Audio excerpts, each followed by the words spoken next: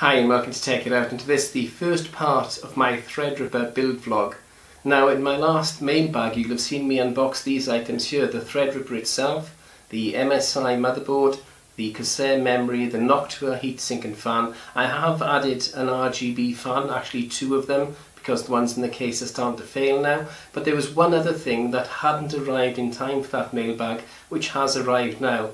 And we're going to start off the build vlog with that item, and that is this. It is a Gigabyte GTX1080 Windforce OC graphics card.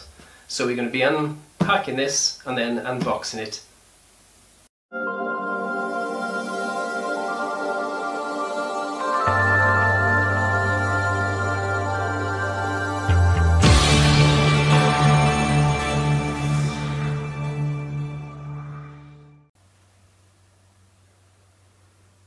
Okay then, let's get this box open and see what's inside.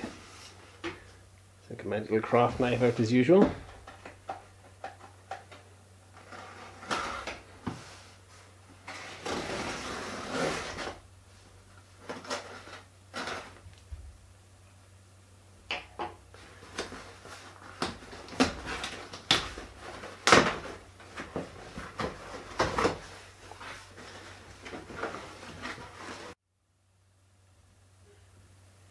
So first of all, we've got this little flyer thing, which I'm not exactly sure what it is. Something about an ISA. If you don't know what an ISA is, it's an investment, a UK investment type of thing.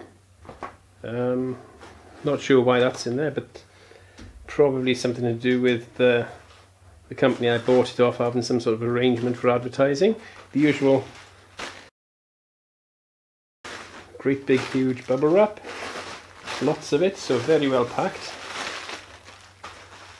I actually bought this one from a company called eBuyer. It used to be a little bit like eBay, but it's changed a lot over the years, and it's now become more like an Amazon for electronics. Let's get this out anyway. I'll get rid of the box. And here we have it. Gigabyte GeForce GTX 1080, and this is the OC edition, the overclocked edition Windforce, which means it has the 3 fans on it. Of course, as with all 1080s, it's VR ready. And if we just switch it over to the back here, you can see the 3 coolers and the extended cooling fan arrangement with the heatsink behind it, so it cools both the main GPU and the VRMs. And then it goes on to tell you a little bit more about it, but we'll get into that in a bit more detail later. And of course it shows you the diagram of where the outputs are. Next things to do then is to get it open. No time like the present. Try not to damage the packaging if I can help it.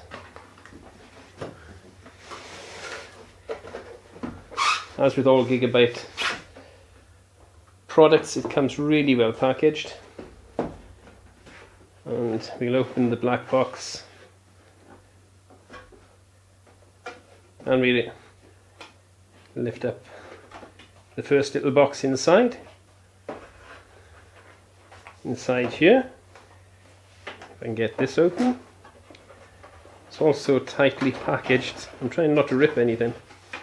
So you've got this great big, I don't know if you can see this, you've got this great big box for the little quick user's guide, which goes off as ever to the drawer of obscurity, and the disc with all the drivers on and the software on, which I will be downloading direct from Gigabyte themselves rather than using the driver that comes on this disc, because it'll be probably a lot newer. These do hang about for a month or two in storage before they're sold, so the software will have been updated by now. So again, that can go off out of the way as well. And we can take a look at the star of the show. And here she is. And there's nothing else in the box that I can see. No, absolutely empty, so I can put that out of the way. And now we can have a proper look at this. and open this up. Sorry about the crinkly noise, the anti-static bag of course. And you've got this very nice back plate with the Gigabyte logo on the back there of course. And turning it over you can see it's the Windforce model with the 3 fans, quite small fans, and the very long heatsink which extends the whole length. It's quite a long card, the whole length of the card there, but only a single 8-pin power supply is needed for this. Nothing else on the side there or the bottom, just the main connection and the SLI at the top there. So let's have a quick look at the specifications of this, the Gigabyte GTX1080 Windforce OC edition. First of all, it has of course got the 1080 chip. It's got 8 gigabytes of GDDR5X 256-bit memory. It has this unusual fan design where it has these little ridges which are supposed to direct the air better and push it more airflow down through the heatsink itself. Now it does support up to 60 Hz at 8K resolution, so it's full VR ready. The core clock is 1797 MHz and the base is 1657. That's in OC mode, and the boost is 1771 with a base of 1632 in gaming mode. It does incorporate, of course, you can just see them through the fan there, the heat pipes, and these are composite heat pipes, and these heat pipes combine both thermal conductivity and phase transition for efficient managing and transfer of heat between the two solid surfaces, which increase up to 29% the cooling capacity. And they are of course direct touch heat pipes.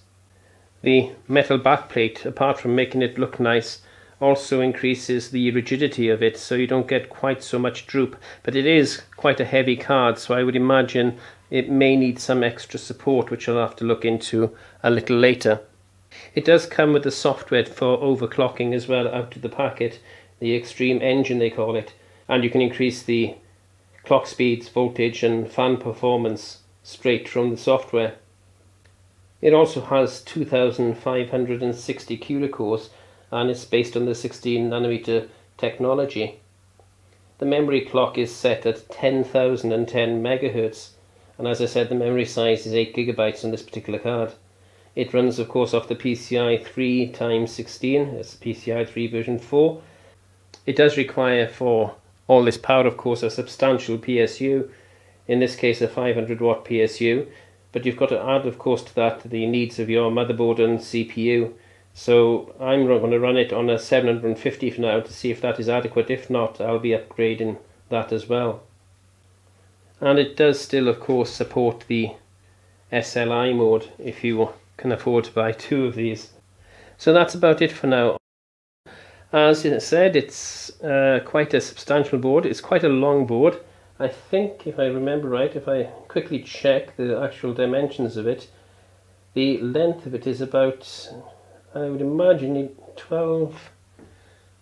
about 12 inches, and that in European money is about 280 millimeters or 28 centimeters. It does have this orange accent in, and that may actually give you a clue to what I'm thinking of using for my colour scheme for the new build. So there we have it for now. I will be unboxing the rest of the parts of the build over the next few days and uploading those videos as well, and then we're going to have the build itself. But before that I've got to transfer the present PC into my other case, and there's a bit of a surprise coming with the case I'm going to be building this new PC in. For now though, thank you for watching. So there's the box.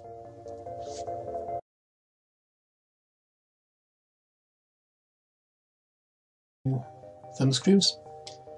One nice little thing about these thumb screws is they do have rubber grommets on them, rubber washers, to help stop scratching the actual paintwork. Don't know if you can see it much there.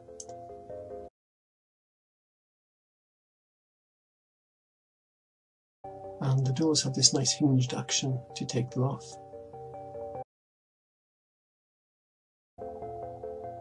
Little bit of dust there.